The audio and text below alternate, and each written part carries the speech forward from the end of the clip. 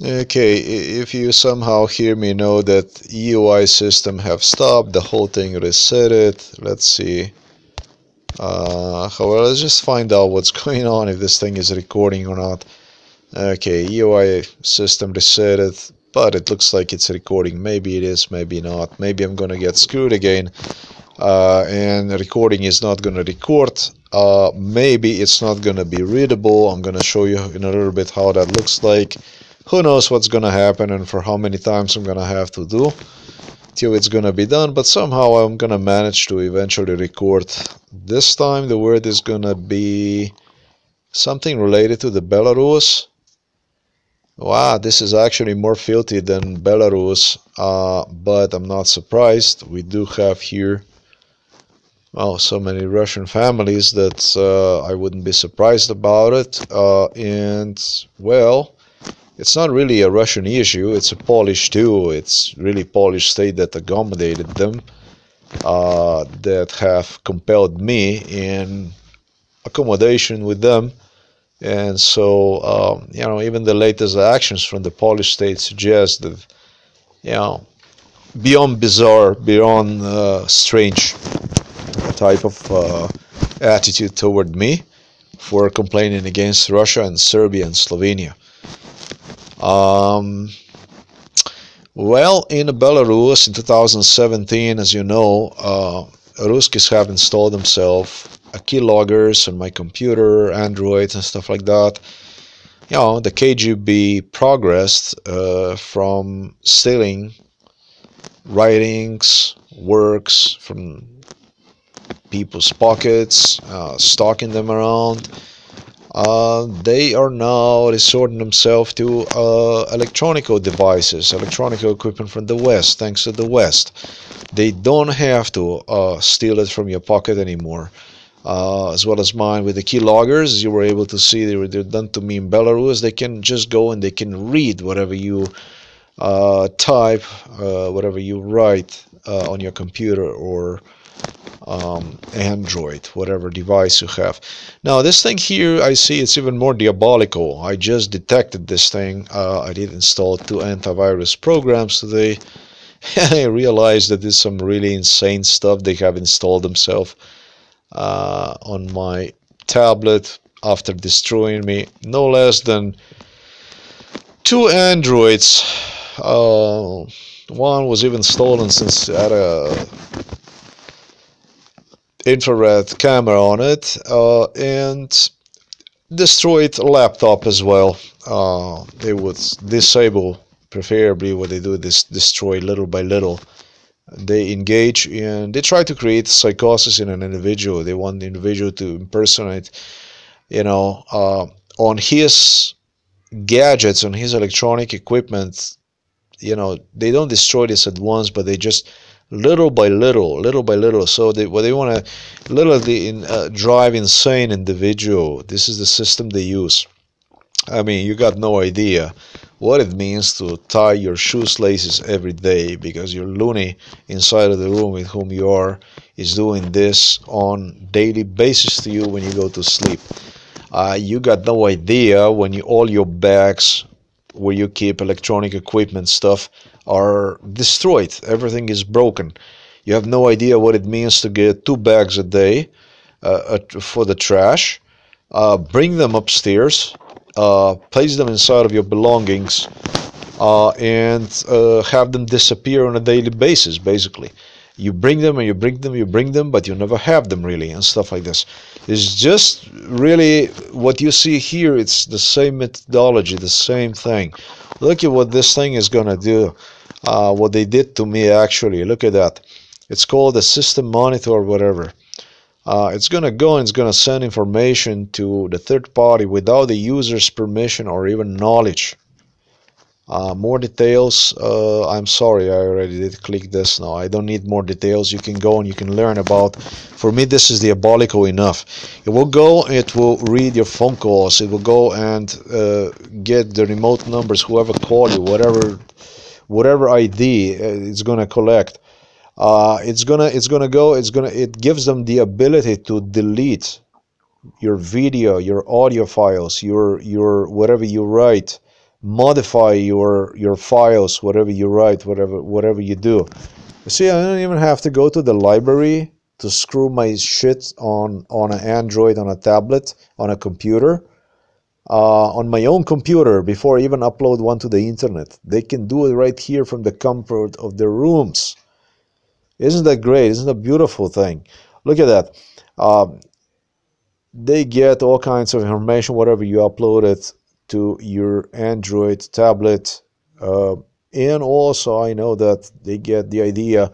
Whatever movies, new photos you have taken, they are immediately updated. They know exactly what photo have you taken, where, and so on. They know more about the stuff than you do, what you do. They are more updated than what you do, what needs to be deleted, and so on. A lot of stuff was deleted from my Androids, from my tablet. Look at that. Full network access. They get to see who you connect, where you connect, basically where you have been, what. The best one, now it's not as good as Keylogger, but this one here is nasty. Hey man, imagine to have 500 megabytes, 1 gigabyte file, and you try to upload one to the internet at 2 megabyte speed. The issues I have used for videos were really unpleasant. Now think about it like this: it's some monkey over there in the room. KGB monkey is playing basically with your tablet, is watching how you are uploading it, and just when it comes to about 90% that is uploaded to the internet, 95%, he goes and he resets your tablet. This did happen to me on I don't know how many occasions. It will drive you nuts. Okay, the same thing like with the shoelaces, with other stuff. Believe me, stuff like this, when you add all the stuff I have talked about in this, wow, it's a lot. It's a lot. It's not one issue only, it's all these issues parallel they do to you. Look at this here. Affects your battery. Look, the battery, you want to let you go sleep, your Android tablet. It will just prevent one from going to sleep. So your battery most likely is going to be depleted in the morning or whatever. Modify your system settings happen to me all the time. Changing dates, changing me, how it falls asleep, the tablet, and so on. Install the shortcuts of application to host screen without user intervention. So many times I don't even know how to count. Look at that. Uninstalled shortcuts. They have uninstalled me the programs, and something I have complained also. How they do it through the Wi-Fi, they do it through the Bluetooth. It's their convenience from their room right here. This place is how they do it. Polish state lets them, allows them, not allows them. They accommodate them. Look at this thing here. This was not the only thing. There was more to it, and I bet there is much more to it. It's not the only thing too. This is yet another program like this, and this is modified. It's a system program. Look at this. It literally is a system program they have modified. On demand scan. Look at that. System application to do exactly the same thing. So, well, when I rate all this stuff that went on,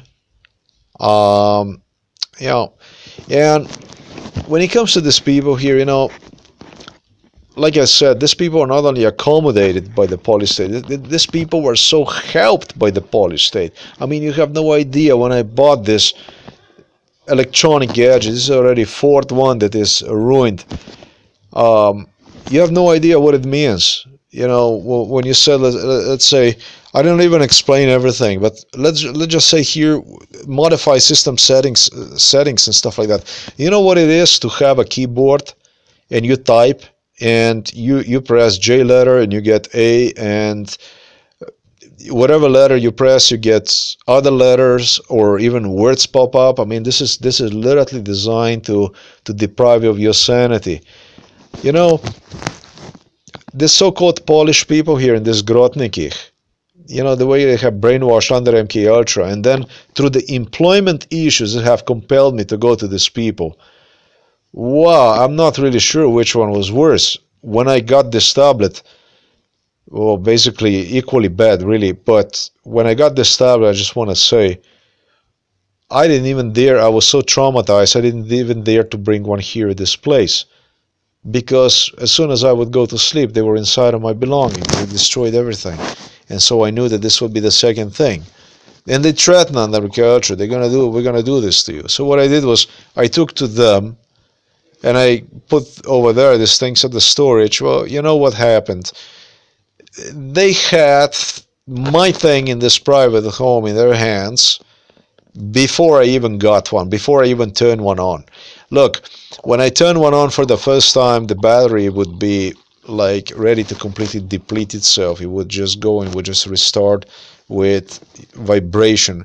Basically have used the same issue like prior to that have destroyed me to telephones. They have just created out of the telephone charging like a mental issue that can drive individual completely insane. Think about it like this. Think about you spend at least 6 hours a day trying to charge the telephone, just moving the cables back and forth because you're on a limited income from the Polish state, like 18 euros per month, $20 per month, and they're using this kind of issues to literally drive you insane. They modify, they go, they get your telephone, they get your Androids and stuff, and they'll go and they'll reduce the size of the cables, they'll destroy your cables, USB cables and stuff like this. Just to completely drive you nuts. Then you go for the first time, it gets you're traumatized. You don't want to bring this thing here. You turn one on and it starts to deplete itself before your eyes with vibration and stuff like this, like whatever they have done to it and so on. Folks, I don't know whether you're an investor, whether you are, whatever you are, if you're in the West, it would be the most stupid thing, unless it's a win-win opportunity situation, to come here and do anything about it. Because, Poland is a sub-state of the Russia. This is nothing more than a sub-state. Russia is a state. Poland is like a sub-state. They talk about the USSR, but they don't really mean it. What they are talking about is just an issue that is used to gain some kind of trust in you. If you are not familiarized with, if you don't know about it, and so you would go and you would do maybe something really, really stupid. Like, for instance, they expected of me actually to go and complain to the third party about what's happening here in Poland to me by the immigration services alone, just by using European membership to literally engage in MK Ultra torture against me between 98 to 2006, and even afterwards I was brought here to confuse me on timing. And the laws itself of the European Union, as such as you're not allowed to file for legal asylum in another country if you're a member of another European Union state, to literally subject you a torture on behalf of Russians. Basically, give Russians buy Russian vacations here in Poland so they could come here and torture individual that is fighting for his survival, basically. This is what Poland really is. If this isn't sick, I don't know what the sick is. I supposed to get answer about 4 days ago on the 6th in respect to my work permit. There was no work permit answer. There was nothing to it. There was no second answer in respect to my application, which I have submitted to them because I had to reapply, because I had to answer them on how I'm not allowed to apply here since I'm from another EU state and so on. I have to write them an answer. I did. The answer, more than satisfactory, was turned down. Not that they would let me know immediately or anything like this, but when months and months and months till the work permit would be due, to tell me basically, oh well, we turn you down again because It's the European Union state that tells that, and they were even late with that kind of stuff. Even with this, they were late. Uh, and so what you're going to have to do is you're going to have to go and apply for the whole thing over again and be jobless basically for another 6 months. And jobless translates here into radiation. It translates into the stuff I have talked about, torture basically. In addition to everything this country have done, basically brought me here from the US, where today in the White House is individual married to a female same age as I am, from the same city in Slovenia as I am, whose father, basically his father-in-law, is a registered KGB assassin. Basically UDBA, Yugoslav secret police assassin with a criminal record. Basically, these people are today in the White House. So these are not conspiracies. You know, when you hear this Russian conspiracy, Russian plot, these are just the facts. And what's interesting about it is that his previous wife, his Czech wife, Ivana, it was the same situation with her. Her father and his ex-father-in-law, the same thing, was a KGB assassin. We had a criminal KGB record from a Czech Republic and so on. But these are not conspiracies as much as negative these things might sound. These are just a plain simple facts that people need to become aware of it.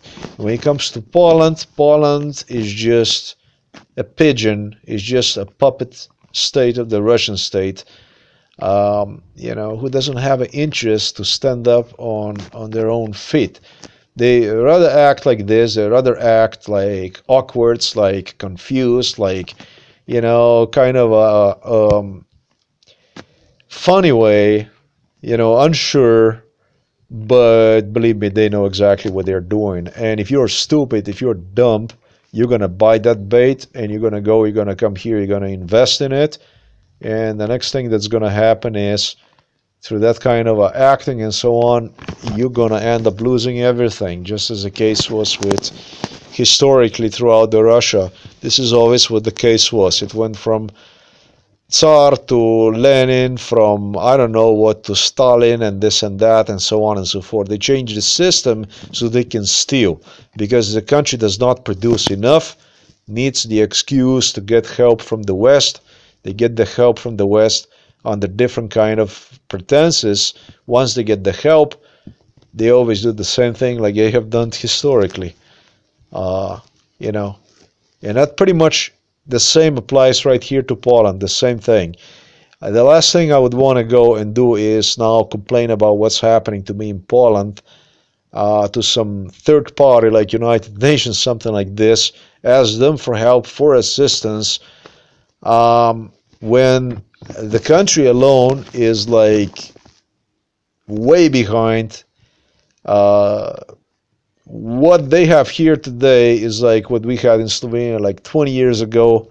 What they have here today, it's like in the US, like people run from here so much that is unbelievable how much they immigrate. About 42% of the people can barely meet end of the month with the pay and stuff like that.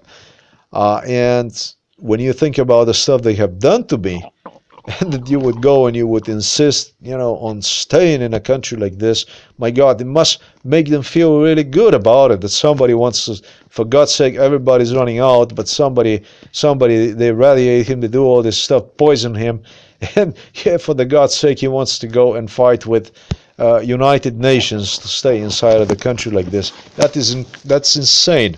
You would be better off going to pretty much, if you would be in North Korea or Iran, you would get a better treatment. That's one thing for sure. And if you would get a treatment like this and you go and complain that they try to make you damage, that you want to stay and you want to work and live decent, but they don't allow you to do this, imagine how good it would feel really good over there, this oppressive systems, that there is somebody so crazy eventually who wants to stay inside of the system under the circumstances even like this. This is just my take on Poland. Ruskies here, what they do is they get a free accommodation here, they get free food, they get free apartments, and on top of that, they all work under the table. So they get extra income. They all have cars, they buy their own food from outside, they live like a lords. So we don't have a double standards here. We have more than just a double standards. These people live good here, even much better than when compared to Polish people here. They live in better circumstances. From one extreme to the other, folks, that's all I gotta say for this video. Thanks for watching. This is what a political asylum looked like in Poland, where I filed on August the 6th, 2018. And it lasted like this all the way to, as you see today, is February the 10th, Sunday of 2019. I don't know how much longer this is going to go on my behalf because I'm 47. And the damage this country have done to me with the help of this KGB criminal inside of the White House is just it's difficult to even measure one. But I guess that this is how they do it. They are merciless like this. They are bloodthirsty here, and they don't have any regrets. I was actually even told that how do I dare to even talk about the stuff MK Ultra, what was done to me here, and so on, when in fact the Polish state gives me the food and lodging, a place to stay, and stuff like that. Nothing to worry. I'm going to give you this 200 euros per month. Definitely I'm going to return them back to the Polish state before I go from this world. But at the same time, I have decided to charge one just respectively as Poland believed I'm going to charge on their behalf other countries and bring the money here and get, well, accept, I guess, abuse as the way of life. Just accept it as new normal or something like that. Thanks for watching this video. This was recorded in Grotniki, about 20 kilometers from the second biggest city in Poland, known as Łódź.